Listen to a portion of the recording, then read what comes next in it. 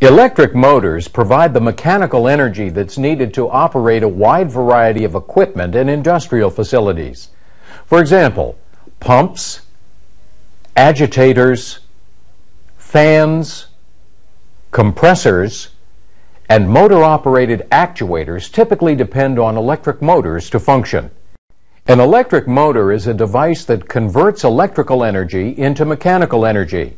This mechanical energy is in the form of a turning motion. The turning motion can be used to drive a load that is coupled to the motor. The turning motion is produced by the interaction of magnetic fields that are created in the motor. In fact, the movement of an object, such as the rotating part of a motor, as a result of the interaction between magnetic fields, is called motor action.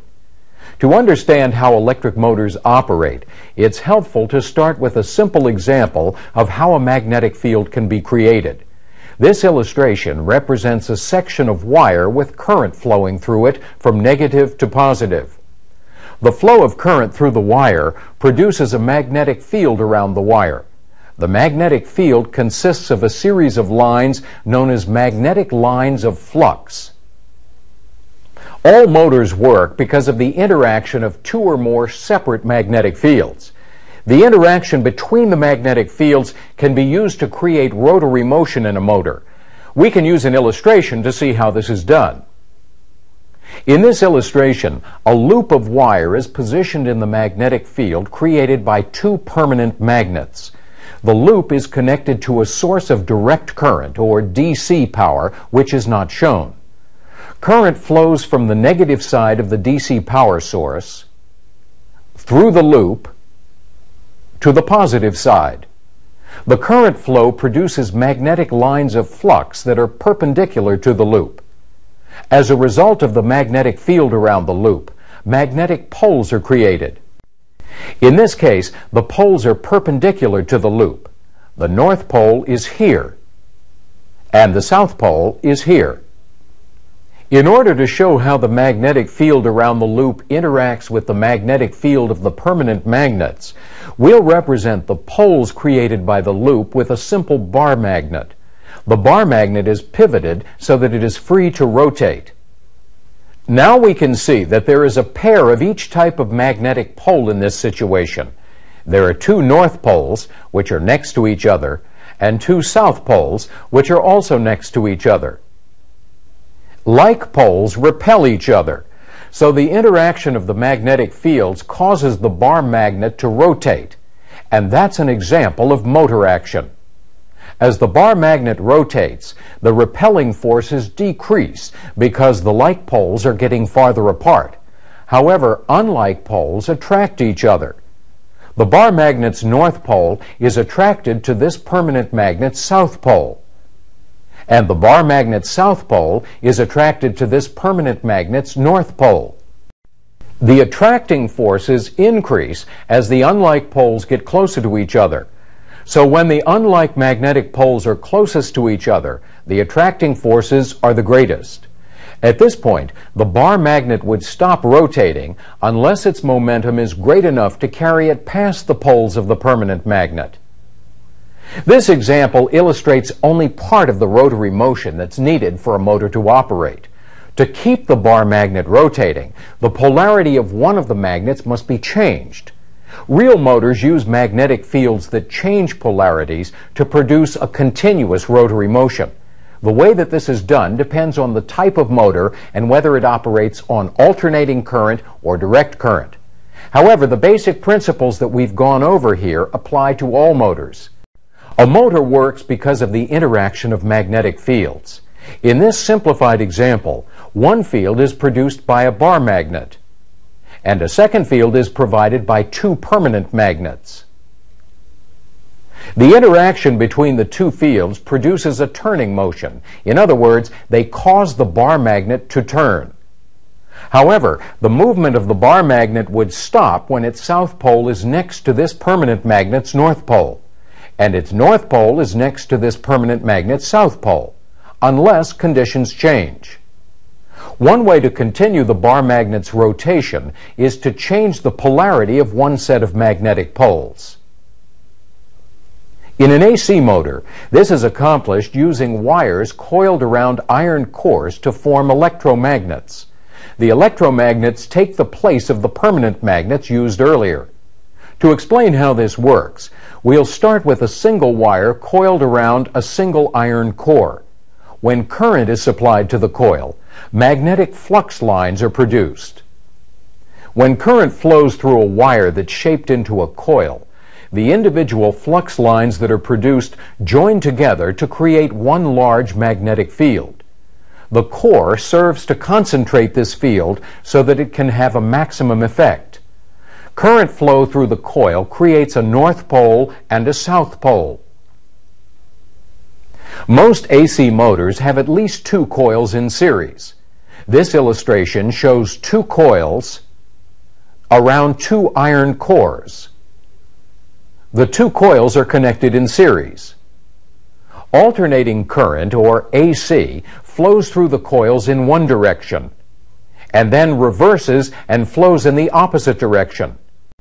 As the direction of current flow alternates, the polarity of the coils changes.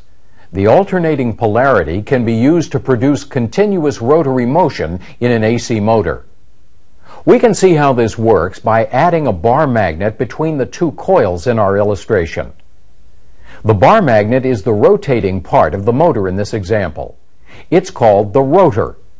The two coils are the stationary part of the motor, which is known as the stator.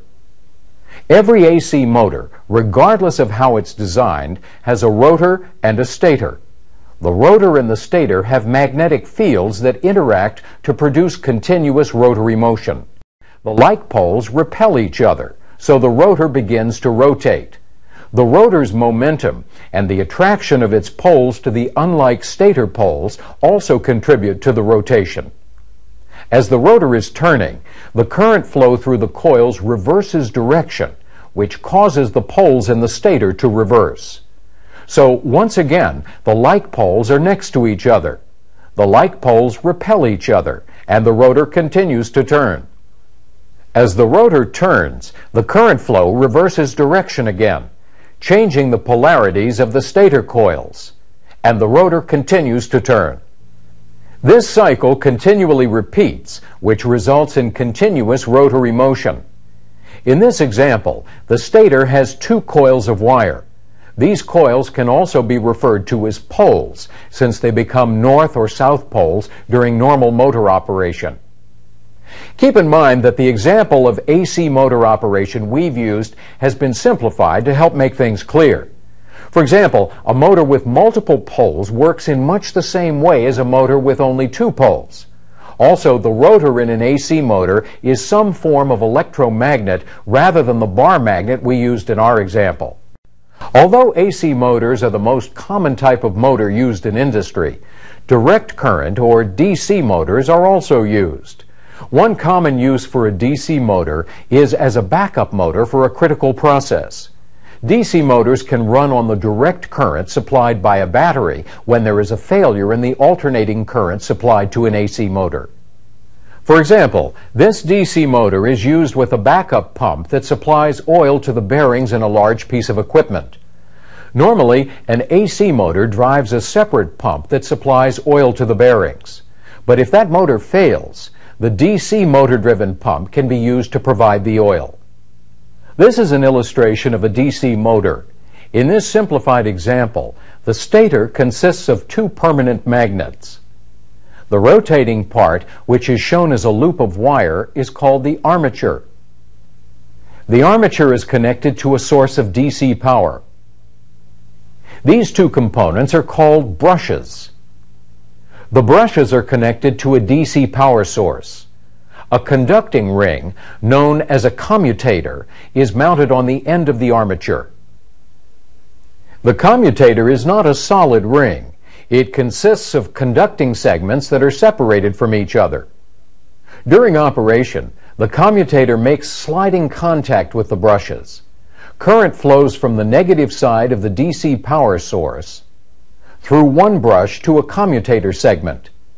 The current then flows through the armature in this direction, back through the other commutator segment to the other brush, and to the positive side of the power source. The poles are perpendicular to the armature. So when current is supplied to the armature, motor action is produced. The interaction between the stator's magnetic field and the armature's magnetic field causes the armature to rotate. Even though the armature has turned, the current still flows from the negative side of the power source through the armature to the positive side of the power source. However, the commutator has physically changed the direction in which the current flows through the armature. This change in direction changes the polarity of the magnetic field created by the armature. So the brushes and the commutator in a DC motor enable the armature to change its magnetic field, and as a result, the armature turns continuously. The example we used to explain the operation of a DC motor was simplified to help make things clear. Both the construction and operation of actual DC motors are more complex.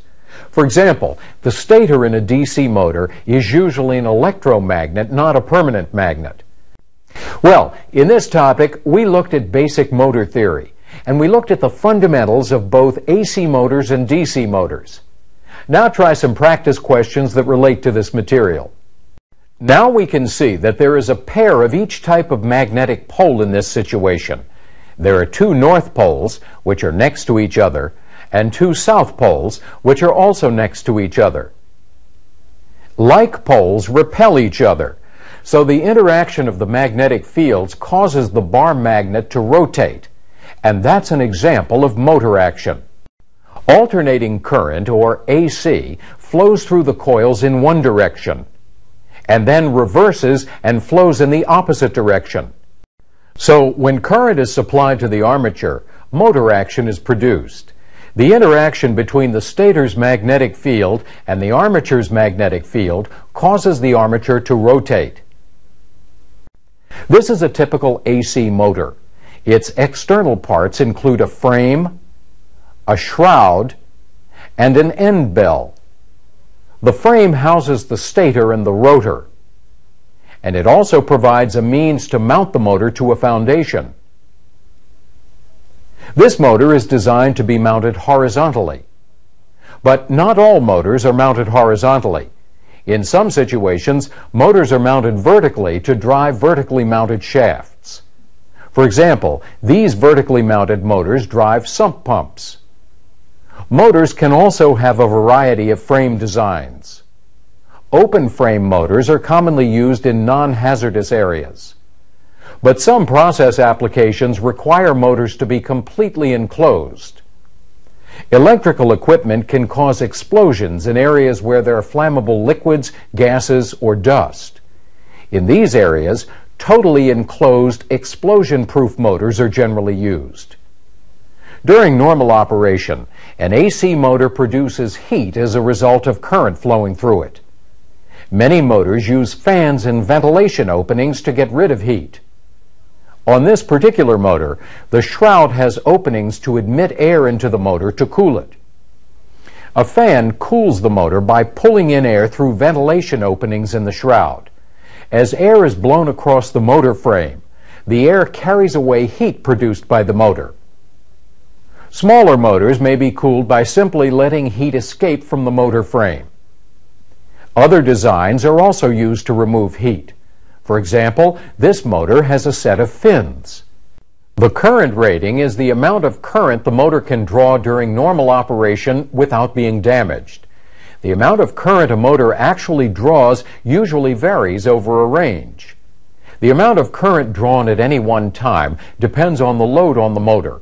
In other words, how hard the motor is working. Horsepower is a rating of how much mechanical power the motor can be expected to produce.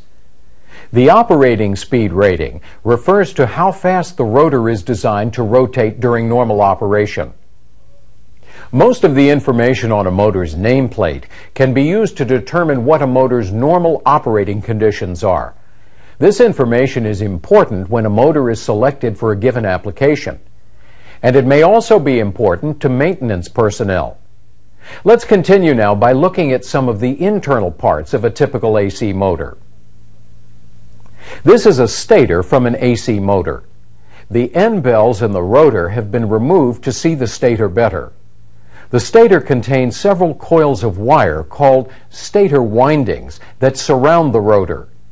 Current flow through the stator windings produces magnetic fields. The windings have been dipped in an insulating varnish and then baked. The fins provide additional surface area to dissipate heat into the surrounding air. Another important part of a typical AC motor are the end bells. The end bells house the bearings that support the motor's shaft. Bearings provide support for the rotor shaft and allow the rotor to turn. For proper operation, bearings must be kept lubricated. Lubrication reduces friction between the bearings parts.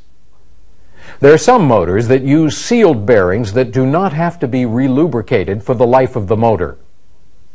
The bearings of some other motors are greased through grease fittings as part of a regular maintenance schedule.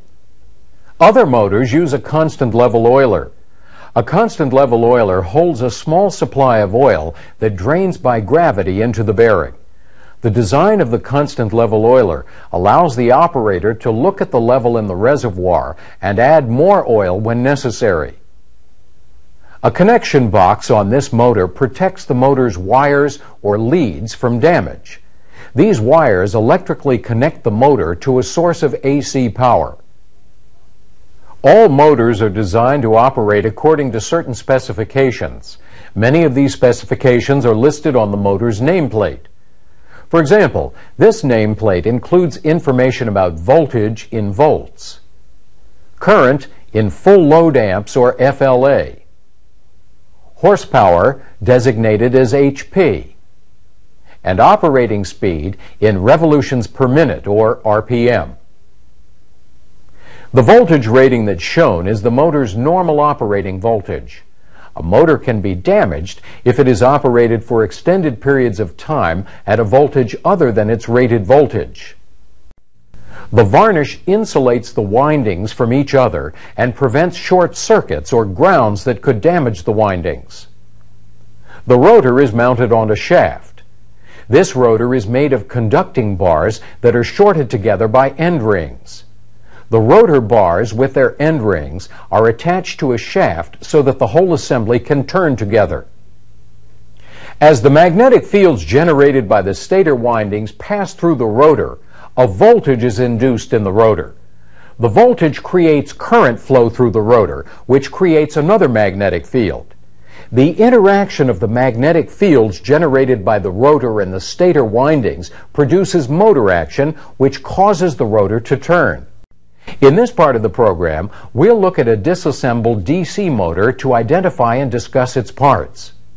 The major parts of this DC motor include the frame used to house the stator and armature, the stator, which you may also hear referred to as the field, the armature, and end bells. The stator is made of coils of wire that are wrapped around iron cores. The coils are electrically connected to a DC power source. The armature contains several loops of wire that are wound back and forth. All of the loops make an electrical connection to the motor's commutator segments. The electrical connections to the commutator segments are protected and held in place under a wrapping of varnish-coated fibers. Current flows from one commutator segment through the armature and back through another commutator segment. The commutator makes sliding contact with a set of brushes. The brushes, which fit in holders, are held against the commutator by springs to maintain contact and to provide a path for current flow from the power source to the commutator. Brushes are a frequent maintenance item for DC motors. Because they rub against the commutator, they wear down, so they must be replaced periodically. Sparking or arcing near the brushes or on the commutator can mean that the brushes need to be replaced, or that they're not making good contact with the commutator. In addition, brushes can chip, which impairs their effectiveness. The commutator should also be checked periodically. Any scoring or grooving on the face of the commutator may indicate a problem. In this topic, we looked at the parts of both AC motors and DC motors, and we discussed their functions. Now try some practice questions that relate to this material. Bearings provide support for the rotor shaft and allow the rotor to turn. The commutator makes sliding contact with a set of brushes. The brushes, which fit in holders, are held against the commutator by springs to maintain contact and to provide a path for current flow from the power source to the commutator.